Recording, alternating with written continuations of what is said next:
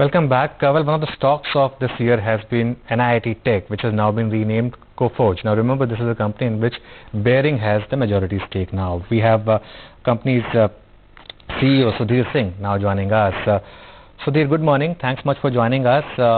In the break, we were discussing why Coforge. If you could just first tell us that. Is it because you want to just move away from the erstwhile identity? And if yes, then why this name? Good morning to you as well. It's a big day for us, and thank you for the opportunity to talk about this. Over the last 3 years, and I suspect you're aware, we at the erstwhile NIIT Technologies and now Coforge Limited have charted out a very aggressive growth agenda, and we've delivered on that agenda. We've also charted out over time a very aggressive change agenda, and that again has been executed fully. Now, given the growth of and the changes within the firm, we thought, summing up the journey over the last 3 odd years that we've been on this change journey, this might be a good opportune time to rename ourselves and to acknowledge the changes and the growth that the firm has already experienced. Hence the renaming, hence the change, hence the new name, Coforge Limited. Okay. Coforge for us, to your second question, we sweated a lot over this name, as you can imagine. It stands for working together to create lasting value.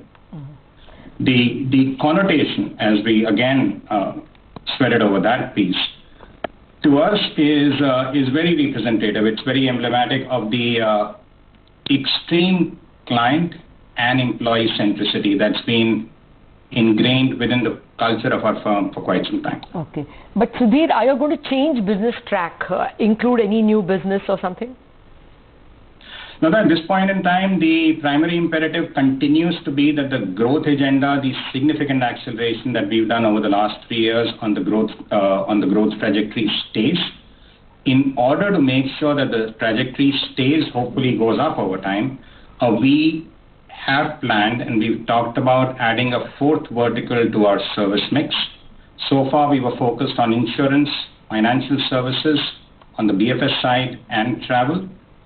Healthcare is going to be the 4th vertical that we will get into, and we've already registered a material win in that space, which again we had talked about. Okay. So that's the outlook.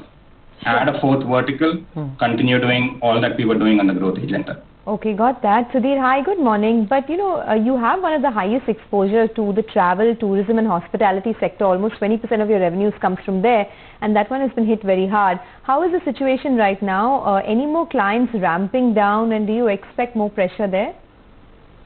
I think we've seen significant ramp downs over the last 2 quarters, and we've been able to absorb all of it. At the end of the last quarter, during the investor call, I had clearly said that we expect to grow in the current quarter at least 7% sequentially over the last quarter. Okay. All verticals outside of travel, these 6 other businesses that we have, all of them, despite the pandemic, for the last 2 quarters have continued to grow. And even travel, starting this quarter, is going to be on the growth path for us. Okay. Any change to the guidance that you gave us for the second quarter? I think you said margin growth of 150 bips in Q2 and 7% growth. We stay absolutely consistent with that. You're absolutely right. We talked about 150 bips sequential improvement in margin in quarter 2 over quarter 1 and a 7% constant currency growth. And at this point in time, we remain absolutely consistent with what we talked about. Okay. Well, we'll meet up later. Thank you very much, Sudhir Singh, for joining us. It's earnings season, so there are a string of companies lined up. All the very best with your new name. May it bring you more luck. Well, that's the word coming from the new name that you will see listed. It is Coforge in place of NIIT Technologies. And now Prakash Dewan joins us to analyze a welter of news.